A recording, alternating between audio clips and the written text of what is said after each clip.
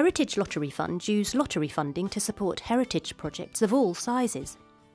Heritage means more than people often think. It's not all about old buildings.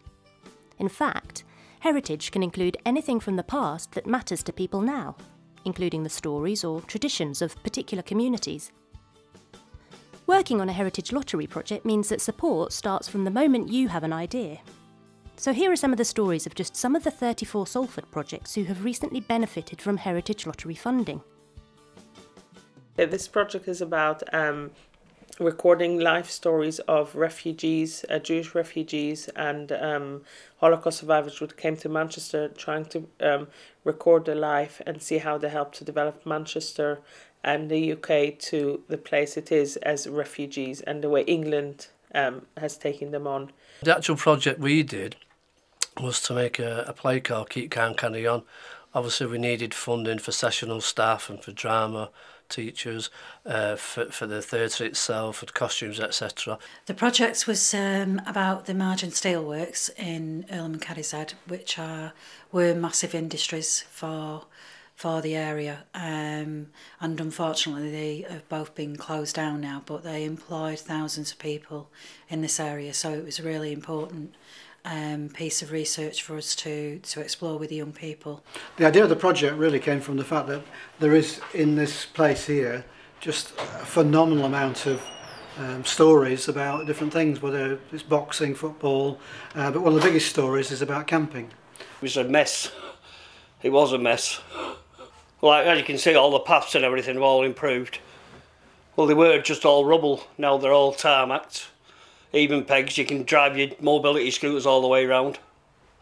I mean, it's the walkway. I mean, the walkways now they've done, it goes all the way there. Well, a lot of people have got a good story to tell, and I think that's the point of it really. We're trying to collect these stories together, document them, and we're sharing them with other groups. So many youngsters lose their way and direction and are not sure where they belong in the world, and I think by reflecting on the past we can help people build a stronger future, and I see that as a big importance. All these stories get passed down and they get changed, and it's really good to go back to all the original sources and then build all the stories up around that.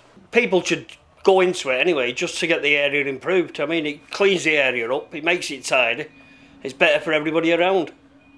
If you've got an idea, approach the Heritage Lottery Fund first with that, with your ideas, and go down and talk to him, get some support and guidance. If you're looking to do a project regards anything regards heritage, don't hesitate to want to do it. Get in contact with Heritage Lottery, and they've got the staff down there and the skills on there to come down and help you develop your project.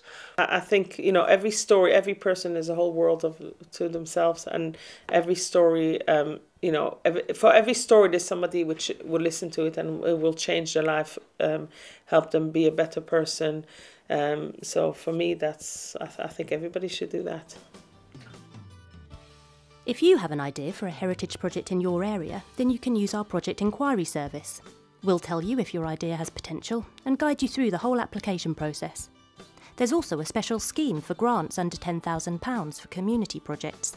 It's called Sharing Heritage, so check out the website, and why not try turning your idea into a reality with our support today.